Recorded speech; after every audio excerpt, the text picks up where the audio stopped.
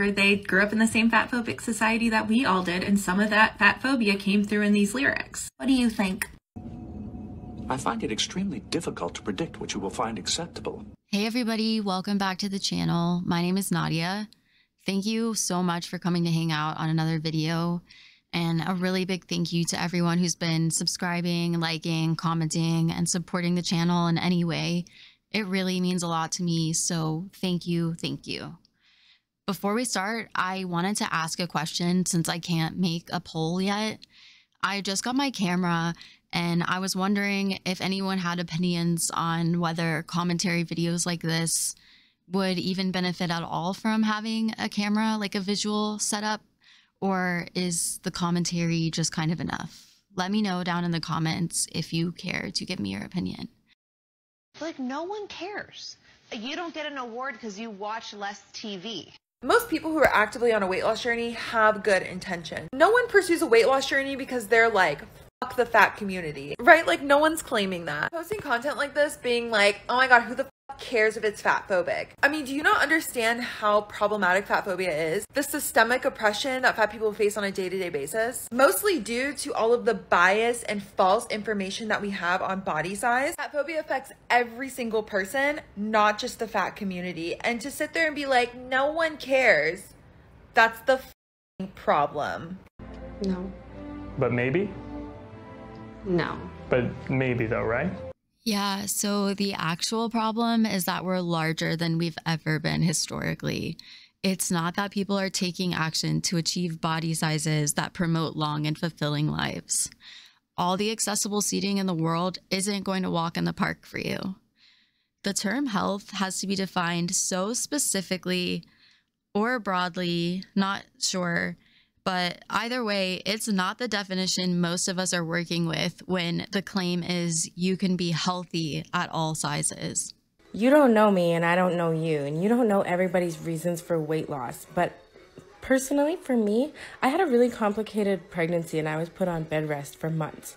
And I gained weight very rapidly. I mean, within a couple of months, I gained 85 pounds. Imagine that much weight that fast and what it would do to your body. I was at the point where I couldn't even get up from bed to go feed my newborn baby when she was crying in the night because my joints were so hurting from the extra weight so fast. After about 20 pounds down, my feet stopped hurting as much, my knees don't ache as much, my back isn't hurting as much. I will never not be able to take care of my baby again because of the weight that I put on. It's not fat phobic to admit that my weight caused me health issues. I speak for myself. I don't speak for any other person, and I don't really give a shit if anybody else wants to lose weight or not. If someone wants to be 600 pounds, 400 pounds for their entire life, how does that affect me?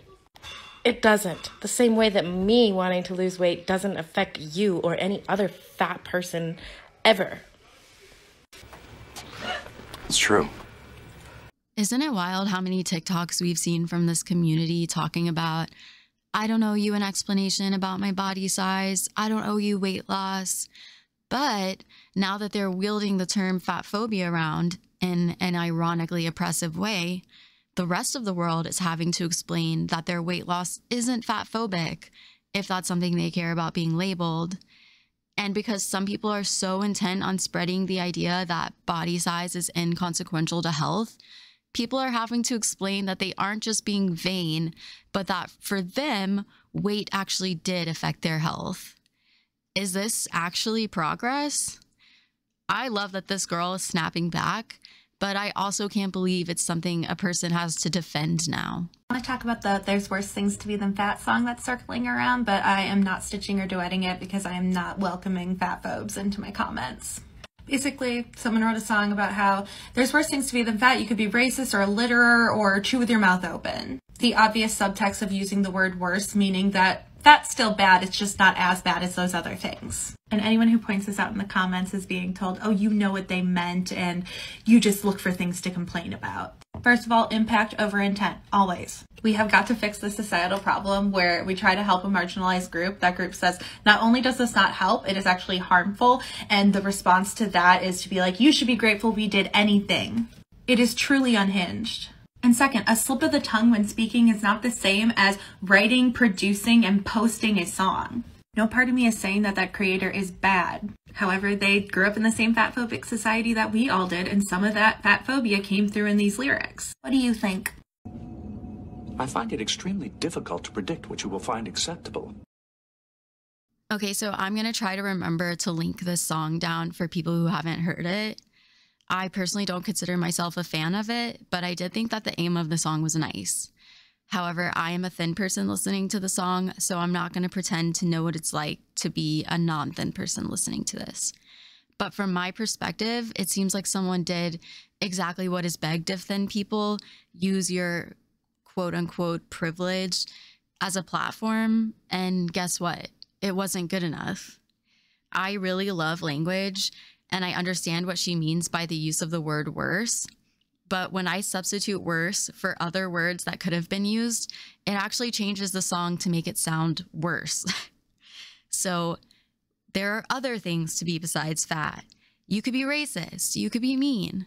Does that not make them sound more like they're on par with each other? We could try there are better things to be than fat, with the implication being that fat is good. There are better things to be than fat. You could be racist. No, that does not work. You get my point, right? Language is complicated, so focusing on that word as the reason for why this isn't body positive enough just seems kind of picky to me. I also think it's weird that this song is problematic, but the song about being tired of skinny bitches is like an anthem to them. If you ain't at the gym, then where the fuck you at? I'm busy dismantling diet culture because videos like this make people feel like they have to work out every single day, but they actually don't. I'm sorry that we all just listened to that, but really, I am tired of diet culture being turned into a Disney-like villain by this community. What's more amazing to me is the fact that they think diet culture is solely the industry that tells you to lose weight, get in shape, whatever, and not Domino's pizza commercials. They are two sides of the same coin. You remember those Got Milk campaigns? We were not bombarded with milk commercials because the government wanted to make sure we were getting our calcium. We were bombarded with those as part of a dairy checkoff program. The Department of Agriculture decides that dairy isn't making enough money, and the next thing you know, Domino's has a cheese stuffed crust pizza as a literal extension of this government program. But that's not problematic. An entire government program aimed at pushing product regardless of health implications is fine, but a billboard for your local gym is societal oppression. Diet is what you eat on a regular basis, not the meal plans you try from time to time. So it would be wise for everyone to examine why they eat the foods they eat, not just this community.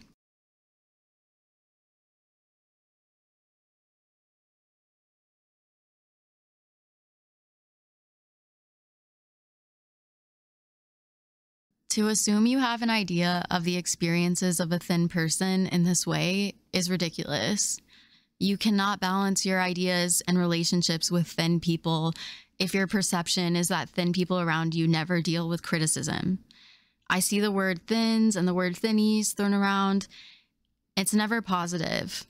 Yet I don't feel comfortable summing up anyone as their size. These people would take offense if I wrote them off as the fats. I don't need people to coddle me in terms of how they discuss my weight. I can be a skinny bitch to whoever wants to see me that way, but I can't not point out the hypocrisy here.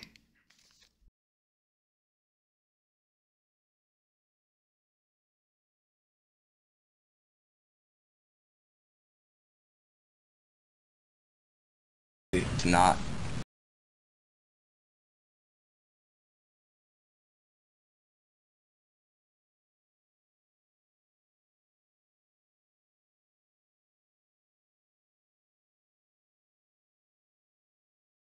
Do you consider yourself a hero?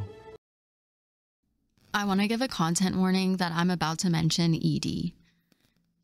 I haven't done enough research to know where the BOPO movement started, but I do know that it's evolved from where it started. And I have to mention that she lists larger bodies over disabled bodies. Anyways, where we are now with this is that it's basically for all bodies. And honestly, this video is a slap in the face to every thin person who's experienced or is experiencing an ED.